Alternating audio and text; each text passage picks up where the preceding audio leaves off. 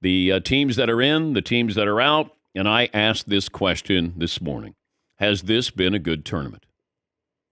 And before you say, well, it's March Madness. Yes, been exciting. I'm just asking as we head into the Sweet 16. Would you say this has been a good tournament, great tournament, exciting tournament, or a little disappointing? Because I think we're looking for that surprise. If Oakland had made it to the Sweet 16, then we would probably say, boy, this has been a great tournament. NC State, it's hard to look at NC State and say, wow, Cinderella story. You're in a Power 5 conference, but NC State is your Cinderella story. For the most part, you got your top 4 seeds, and then the next 4 seeds, and then you got 2 of your number 3 seeds that are in there. So a lot of chalk. And last year, I think if you totaled up the seeds in the Final Four, it was 23. We're probably not going to have anywhere near that this year. And that's why I said I would definitely take the under this year. Felt like we were top-heavy, and it's certainly playing out that way that we're top-heavy. But North Carolina, Arizona, Purdue, Connecticut, Duke, those are blue bloods advancing. Houston barely advances. Then you lose some of these other schools, but, Michigan State, Kansas. Oakland was a big loss, and they had an opportunity to win that game. Baylor going out. I don't know if anybody is disappointed in any of those moments there. But if you look at the schools that are still left, and this is what we do every year, and I bring it up every year. We love crazy, chaotic March Madness until we get to the Elite Eight, and then we want the good schools to be there. Because what other sport do you go, man, we want a surprise?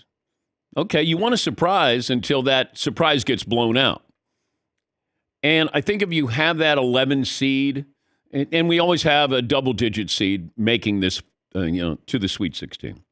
But then we get to the point where, you don't want to have that terrible national title game where you go, oh, this isn't really reflective of how the season was or the sport is.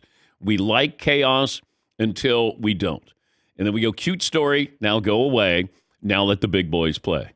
And that's the feeling that you get this year. We're letting the big boys play. The average margin of victory in the tournament might surprise you. It's 15.4 points, second highest through the first 2 rounds since the tournament expanded, and that was 1985. Stat of the day, stat of the day, stat of the day, stat of the day. Here comes that what? Stat of the day. But you've had Purdue win by 39, Duke win by 38. I mean, these are big numbers. 5 teams have scored at least 100 points. You had Houston, Alabama, Purdue, Florida, Colorado. That's the most that we've had since 1989. So there is... Woo! Ow! Stat of the day! Stat of the day! Stat of the day! Stat of the day! This is the stat of the day!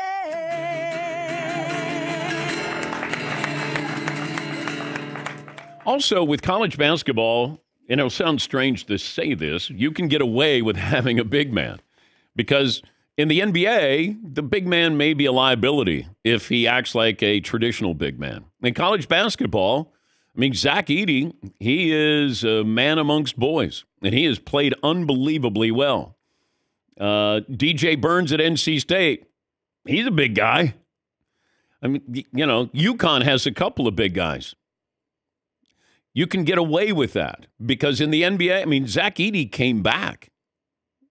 Player of the Year came back because he had to work on his game to try to play in the NBA. I don't know if he's going to be a successful NBA player, probably going to be on a roster. But you're getting these players that you can, and I still think it comes back to a lot of this is, you want to have control. College basketball, you can still have control. You get to the NBA, it's a little tougher to have control. You run your offense. Danny Hurley wants his team to run its offense, and they run it really well. Pick and roll, you're not shooting threes, and, that's old school basketball. It's almost like Jim Harbaugh at Michigan. He's playing old school football. Well, Danny Hurley playing old school basketball, and it's successful. Purdue, now they'll shoot the three, but you still have your big man. NC State, you have your big man. and they've advanced. But normally you would think that the big man is, not going to be that much of a difference maker. But, I mean, Zach Edey does look like a difference maker for Purdue. Double-double in the first half of both of his tournament games so far. And, you're looking at these numbers, at least 20 and 3 blocks in 3 straight tournament games. Last person to do that was Shaq. But we haven't had these kind of big men. They play on the perimeter. They don't want to be down low. Zach Edey plays down low. And Purdue, still alive, number 1 seed, and taking advantage of that. All right. Seton, what's poll question today?